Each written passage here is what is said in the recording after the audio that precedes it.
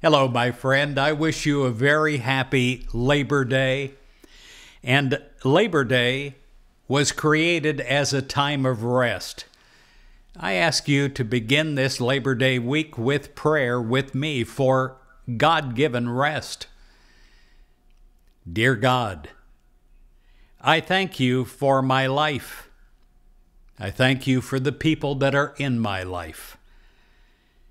I thank you for my abilities that you have given me, my successes that I've had, and God, I even thank you for the failures that I've had that have led me in a new direction, that has created a blessing in my life.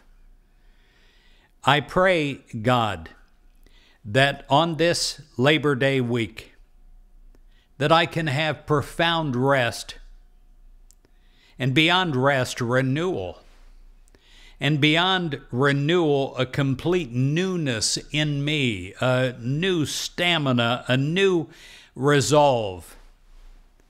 I pray that I never get critical about life, that I never think that I have been there, done that type of attitude, so that I no longer seek out new adventures.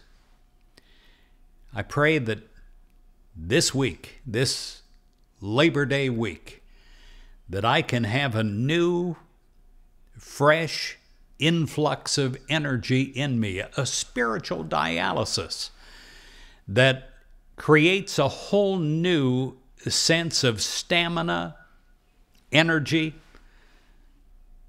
and perhaps more important, enthusiasm, and leading to great happiness and joy. God, I thank you for being a part of every moment of my life thus far. I thank you for being a part of my life right now.